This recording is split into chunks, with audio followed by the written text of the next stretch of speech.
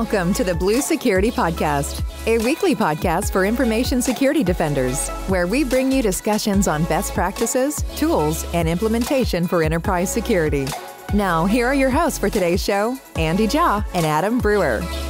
Welcome to this week's episode of the Blue Security Podcast. I'm Andy, your host. And I'm not Adam, your co-host. I'm Shannon. This week we have Shannon, who is going to be guest hosting with me. If you remember Shannon Fritz from the Stop Domain Joining Your PCs, he's one of our experts in device management, fellow Microsoft co-worker. Mm-hmm. And he's going to be sitting in for Adam this week. Yeah, and I just got over the flu, so my voice is amazing right now. It's real nice and deep, so I'm anxious to hear what it sounds like on the recording. Got that radio quality to it. Yeah, we'll see how it plays out. So we have a few stories to talk about this week, starting with Patch Tuesday. There's a big one. We had talked about some of the flaws that were getting fixed, but there were 68 total. 11 out of the 68 were critical. 6 of them are actively exploited 0 days. So very concerning. We had also mentioned one of the things that was getting fixed was the outdated drivers list for Windows, the vulnerable drivers list. Just a breakdown of some of the numbers.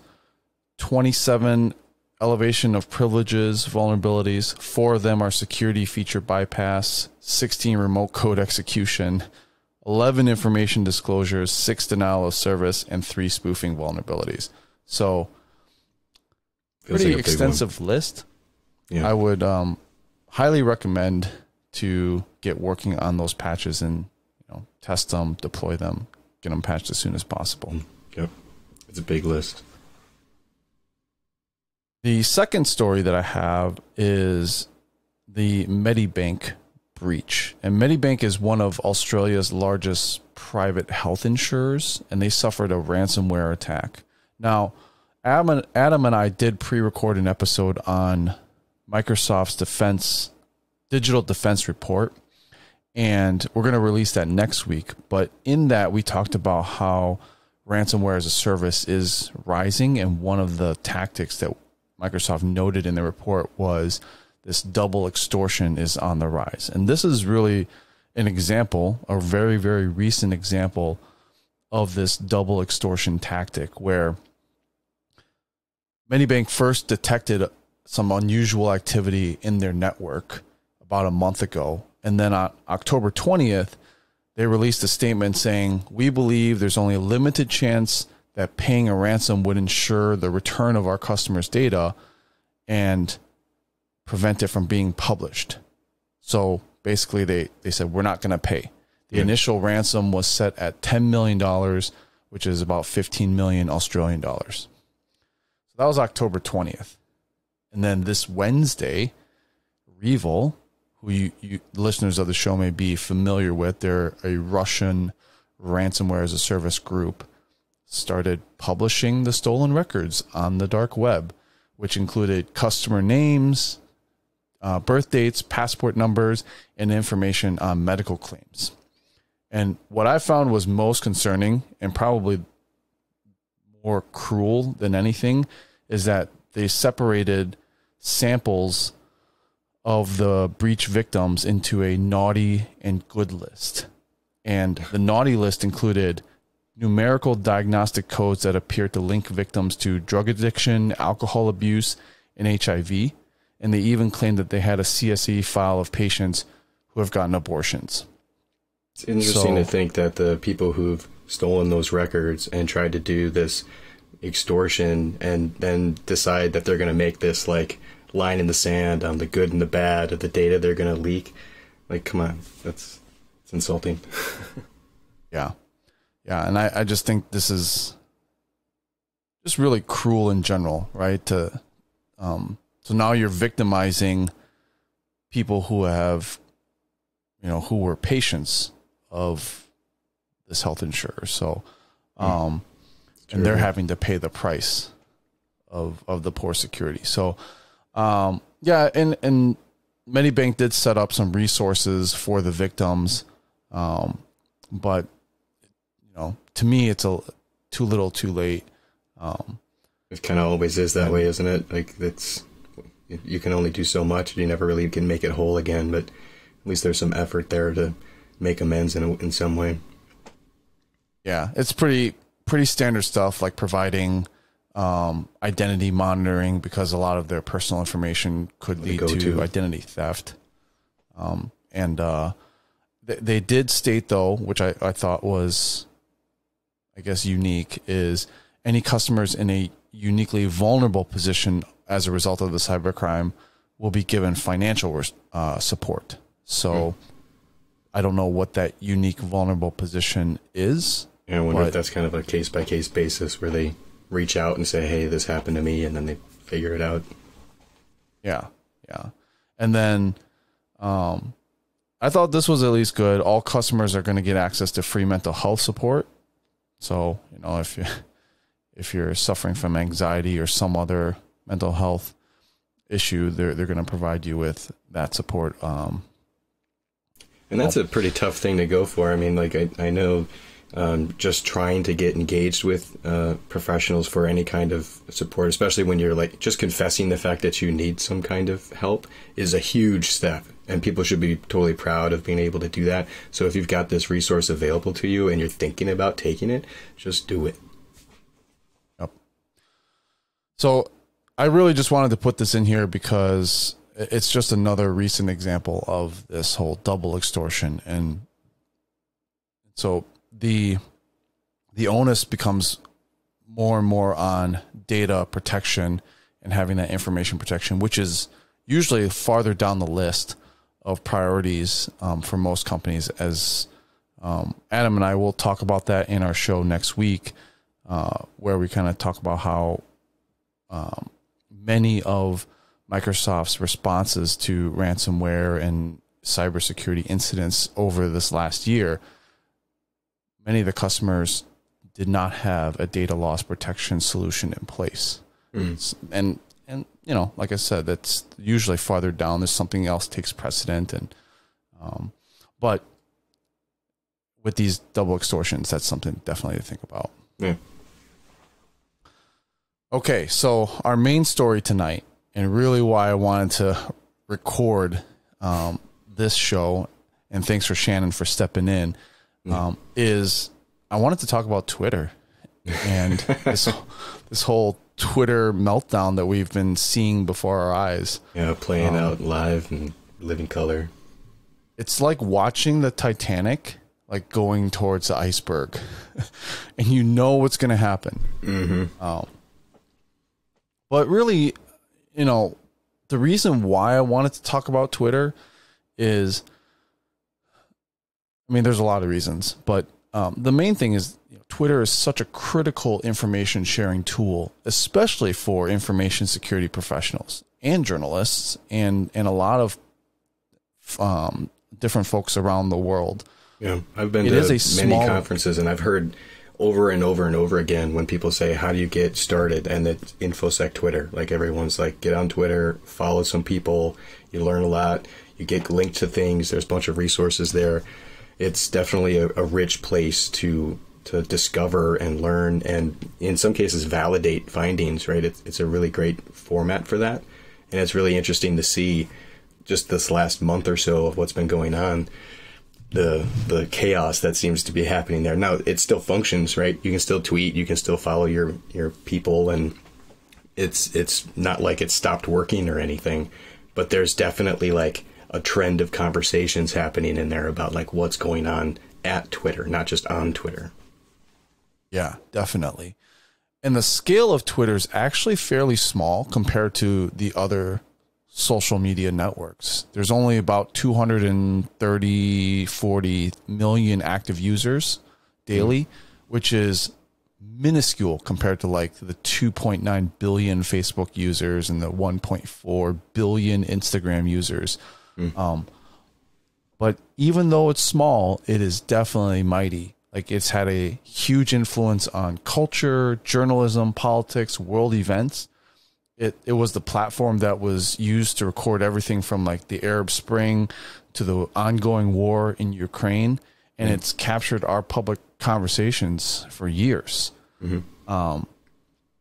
It's only been a couple of weeks since Elon Musk took over Twitter, but since then he's laid off 50% of Twitter's 7,500 employee workforce, and he's also that's a real number. The CEO, 50%. 50%. I didn't realize it was that high.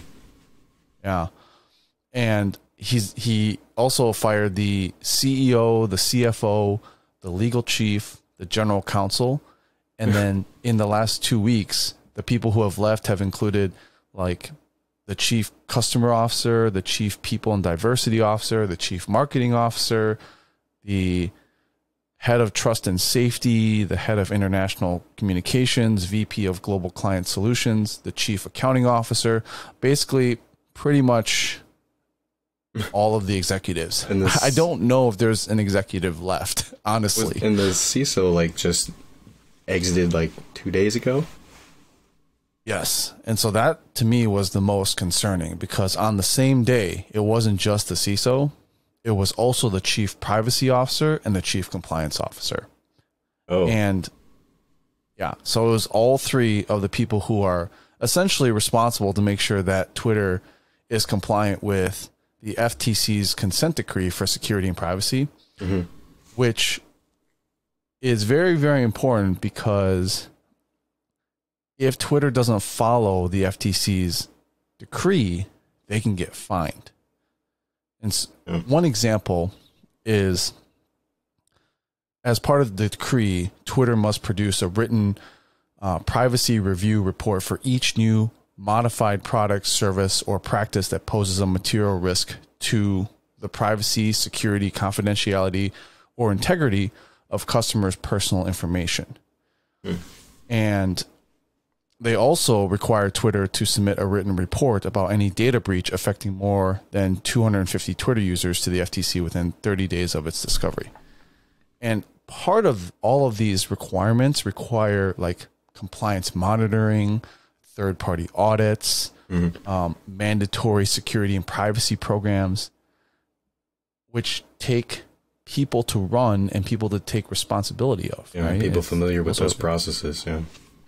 Yeah, they're not just like something you can just say, yeah, we're just checking these off. And the fines are no joke. Like the FTC fined Facebook $5 billion with a in B. 2019 with a B. Yeah. For violation of their privacy consent decree. So there was some reporting to follow this up in The Verge, where they reported Twitter's legal team instructed engineers to self-certify the products and services to be in compliance with the FTC order. And like, for example, Twitter Blue, which is their subscription service, rolled out a whole new model this week.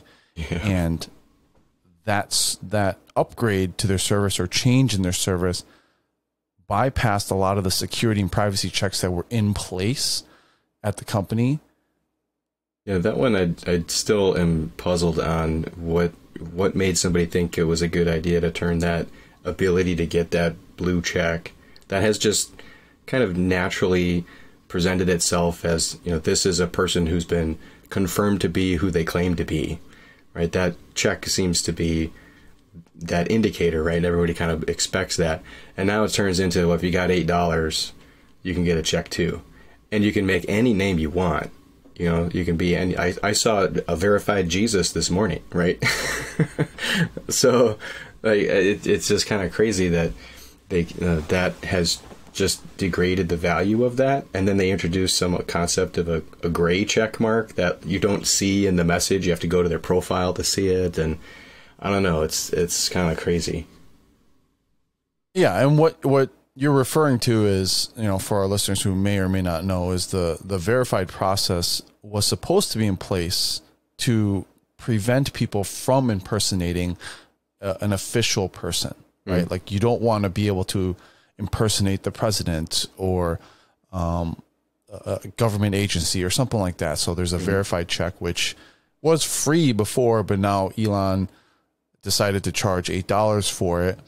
And I mean, it's already popping up places that people have warned him that when it rolled out, it was going to be abused, and it certainly was. And you talked about impersonating folks. Like I saw an impersonation for Tesla. I saw impersonations for Ted Cruz. Several people impersonate Elon himself. Yeah.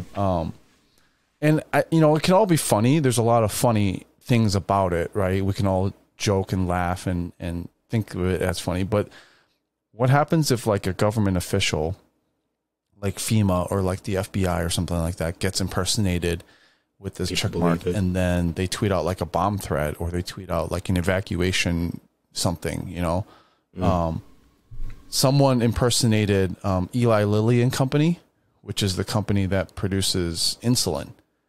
And they jokingly tweeted out that insulin was now going to be free. Well, as a result of that, although, correlation doesn't actually mean causation, but take it as you will, after that tweet, Eli Lilly and Company's stock dropped 3.3%, which is $16 billion off of their valuation, their market cap.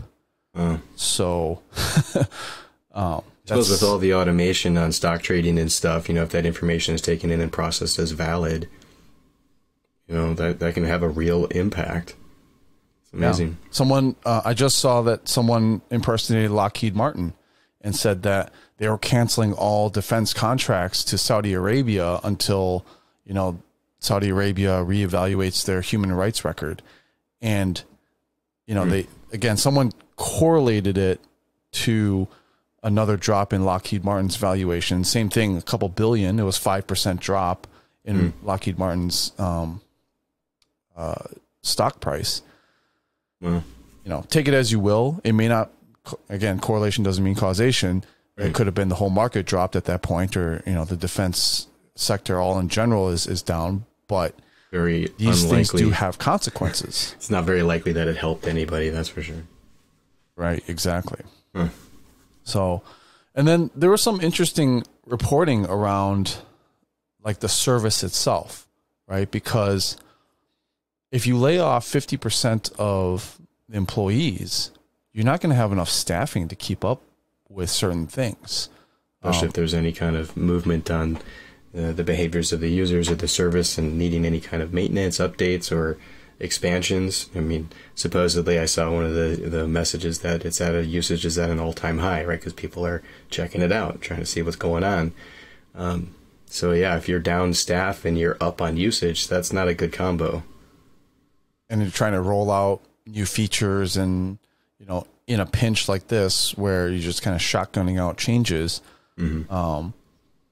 And what one of the insiders said in this MIT technology review was that, you're going to start seeing service degradation, right? And I think as people have used it this week, they have already seen some of that.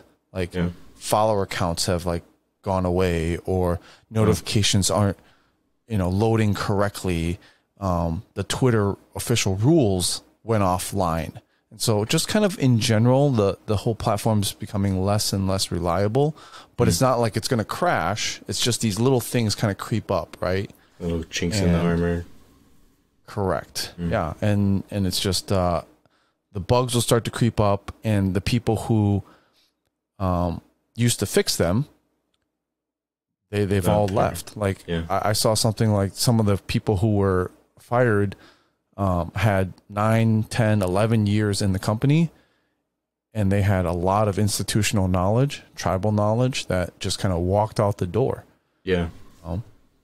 Yeah, especially if you've got anybody who's got a fairly long tenure. I mean, the kind of inside understanding of not only the function of things, but the reasons that were used to make the decisions to build the things the way they are. I mean, those are really important, especially if you get into any kind of crisis mode where there's something that needs to be fixed.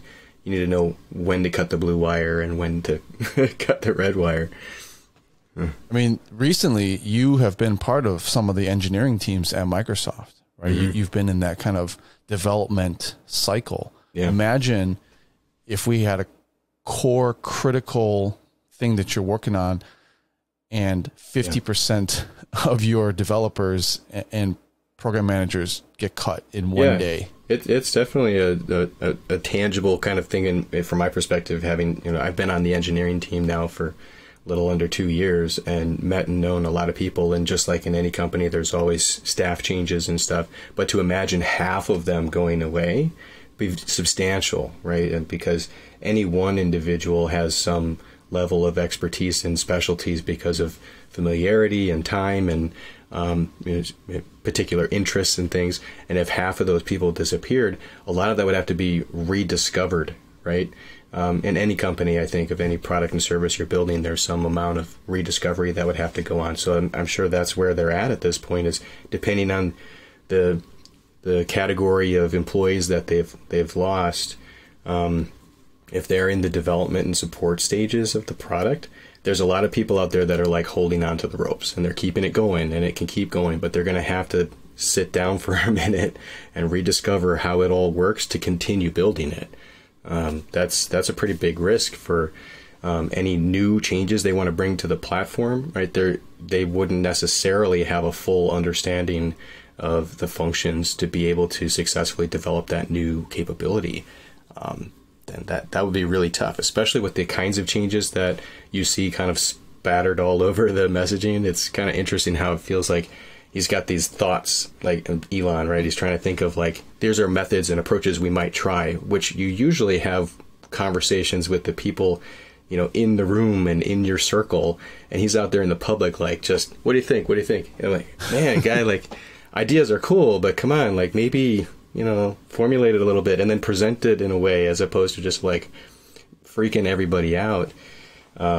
It's a little concerning to see that kind of behavior, but I don't know that was super unexpected either, right? It was kind of what people were joking about, saying that this is what we're going to see. Personally, I didn't really believe it, right? I thought like, this guy's got a team, he's going to come in and he's going to have a plan and an approach. And I'm sure that's there. But the kind of nature that he has is just like unprecedented, and it's interesting to see how it's playing out. A little ready, fire, aim, right? Shooting from the hip a little bit. So it's definitely chaotic over there, and hopefully they'll be able to ride out the storm. But there was another article that I read today which put some interesting thoughts in my head, which was more like, what if Twitter collapses, right? Like, what if it just goes bankrupt and goes offline? Like, there's a lot of history, human history, recorded on Twitter. And you may kind of laugh at that, but like, think about this for a second, okay? The U.S. raid that resulted in Osama bin Laden's death was first announced on Twitter. Initially announced on Twitter? It was initially announced on Twitter. People right now, in real time, are getting updates on Russia's invasion of Ukraine on Twitter. The news of the downing of flight MH17, the Malaysian airplane that was likely shot down by pro-Russian forces in Ukraine in 2014, Twitter was where it first surfaced. Like, it is a living, breathing historical document. I mean, it's been around for 16 years. Yeah, and it's constantly cited in regular broadcast news. Like, it's almost like 20% of what you see on the news is taken from Twitter. Yeah. And the amount of information there is massive. So the Library of Congress actually tried for 8 years to maintain a public record of all the tweets, but in 2018 it stopped because it was just too much. The volume was like, too much for them to try to store. Not going to store all that. And all of that is stored on Twitter's private servers. Right? It's just kind of been an aggregator of all this information. I actually don't know much about the back infrastructure of Twitter. I'm curious how much of it is their infrastructure versus, like, are they a cloud service subscriber and they are distributed across hosting networks, or do they actually run their own data centers? I actually don't know. I don't know the answer to that either. I'm sure they use some sort of cloud infrastructure. Why wouldn't you? Yeah, but I'm sure the data, it's IaaS, right? So it's still their data. Yeah, right. It's not like, but yeah, I mean, it's OSINT researchers are concerned about it because of all the, there's actually a lot of war crimes, documentation of war crimes, that is posted on Twitter firsthand. They're pulled from maybe Telegram channels, but they're sharing it on Twitter, right? And official statements from governments and public services are usually announced on Twitter first. So there's this whole historical record that is there, and if it were to go down, we'd lose all of it. Right now, I know, just from the chatter, that a lot of people are trying to back up their own data. You can go and request your own archive of your data. Pull all your own tweets. You can. Yeah, exactly. That doesn't do a whole lot for the internet as a whole. But you can do that. The Internet Archive, which stores snapshots of web pages, can store snapshots of Twitter web pages, but it's not the whole story, right? It's just a snapshot in time. So those are some things that people can do, but it's just a drop in the pond, as far as the entire historical document that we have. So, I mean, I'm hoping that it continues to function, limp along, that it doesn't just shut down one day.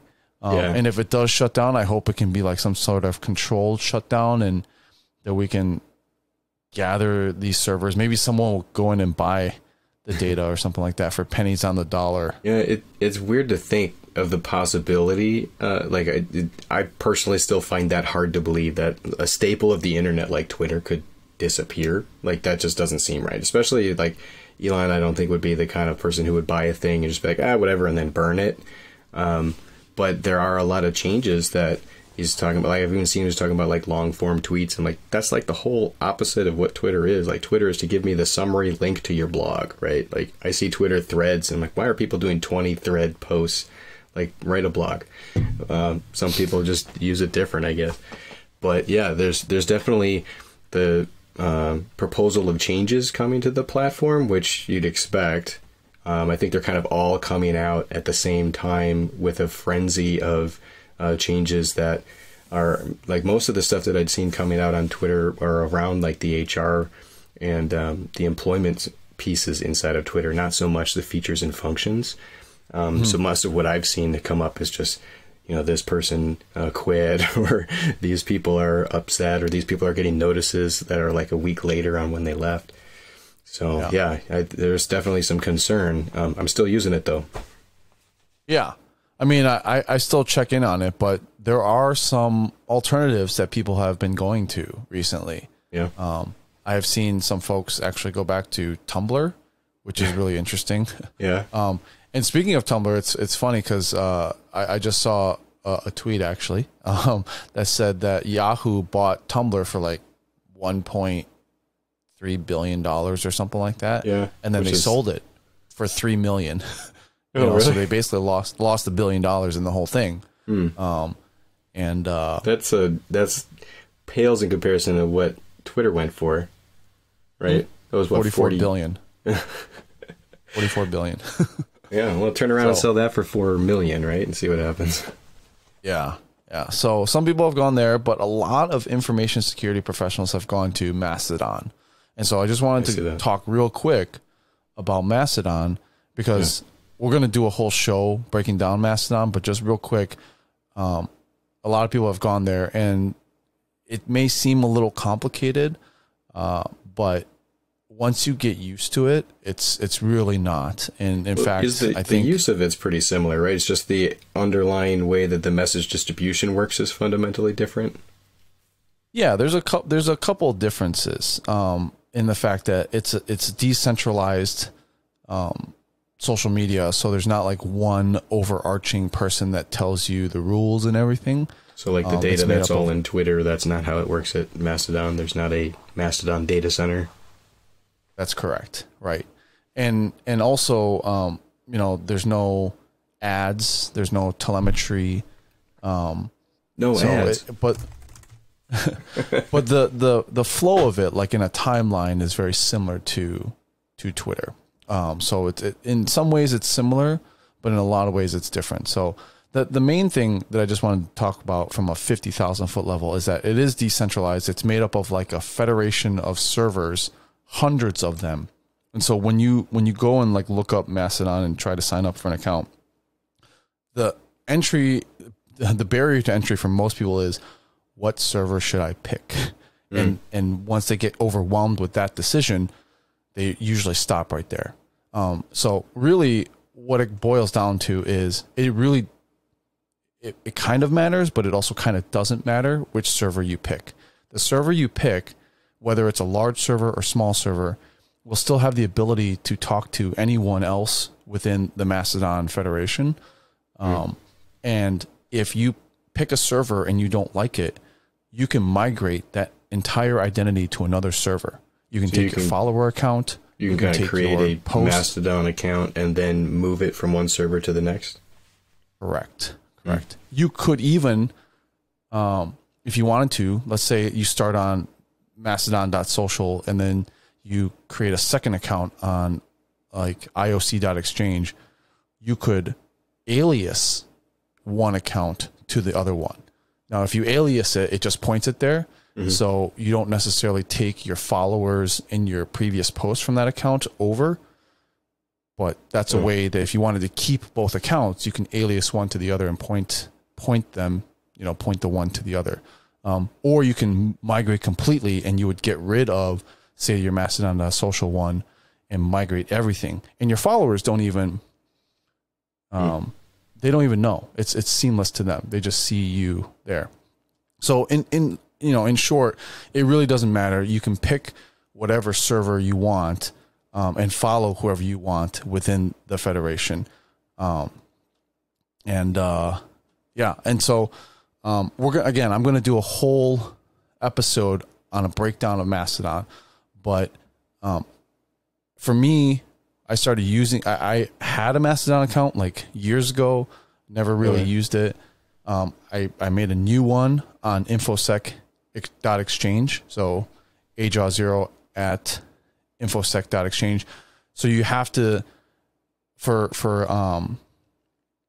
Mastodon, you want to use your username at server because you need to know what server you're on. So usually your full username, unlike Twitter where it's just like, say, at ajaw0, I'm ajaw0 at infosec.exchange. So a lot of the more of an email address kind of a thing. Correct. Very similar to email, right? Like if you create an email at gmail.com, you can communicate to someone who's at outlook.com, right? And if you don't like Gmail, you can make an address at outlook.com and alias it back and forth. Kind of similar concept, right? I see. So a lot of the InfoSec people are at infosec.exchange or ioc.exchange. So those are the two big ones. And so, encourage you to check it out if you want to get ahead of it. But like I said, we'll do a whole episode on the breakdown of what it is, how to use it, and kind of some of the rules and culture, which in reality, like Mastodon was an area where a lot of marginalized communities and folks went to because they were kind of tired of Twitter and other social media, kind of being harassed on those platforms. So they formed their own small communities there. And this week has almost been like an invasion of their home. We're all kind of stampeding in and being like, hey, we're looking for some refuge. So, there's a lot of different isms, I would say, of using Mastodon. So like I said, we're going to do a whole episode on it, but does it have a method that you can go in, just like having only looked at it for like 20 seconds 2 days ago? Does it even have a method you can just like share a link to a Mastodon post and as an unauthenticated user see it? Well, that's a good question. I actually shared one in our shared chat. Were you able to see that? I'll have to look, because I mean, one of the things that you'll see is you'll have people posting like tweets inside of. What's that talking about? We have Alexa talking to me now. Alexa. Uh-oh. Oh, I muted it. Alexa, cancel. Oh, wait, we're back. You look at like news sources, right? And they want to embed posts in their blogs and other media sources, right? So if things start going over towards Mastodon, I wonder if that's even an option. I think it is. In fact, the link that I sent in our chat, you can bring up as an unauthenticated user. Okay. But that's dependent on the instance, I believe. Oh, so the server that you're posting on might have a preference to that. Correct. There is an option, and I know this because I stood up my own Mastodon instance, of course. Look at this guy. But there is an option to allow or disallow the view of the timeline as an unauthenticated user. Okay. So if that setting is checked, then I believe it's a server-wide configuration. Okay. So that might be one of the reasons why you choose one or the other, is maybe you want them to be public or maybe not. That's interesting. Correct.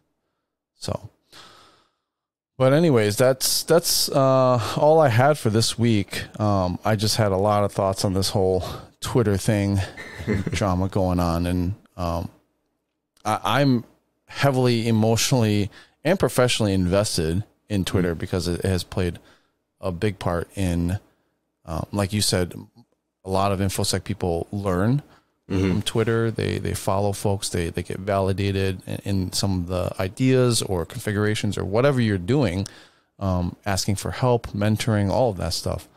And I think it's a great tool. I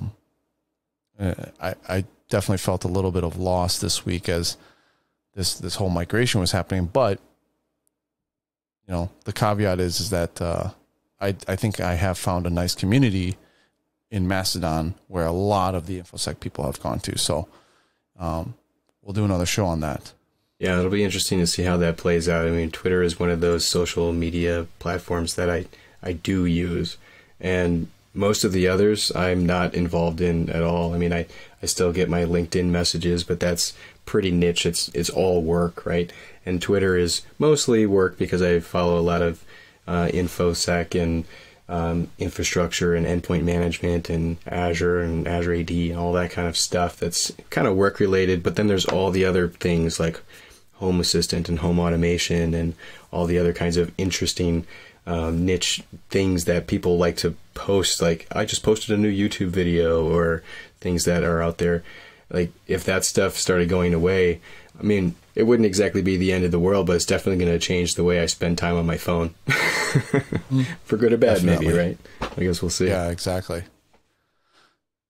And that's our show for this week. Shannon, thanks for sitting in for Adam. Much appreciated. Yeah. You bet. If you guys have any questions, our contact information will be in the show notes. Thanks, and we'll talk to you guys next week. Take care. Thank you for listening to the Blue Security Podcast. Please check out the show notes, catch up on episodes you may have missed, and subscribe so you don't miss any future episodes. Find Andy on Twitter @AJaw0 and Adam @AJ Brewer. See you at our next episode.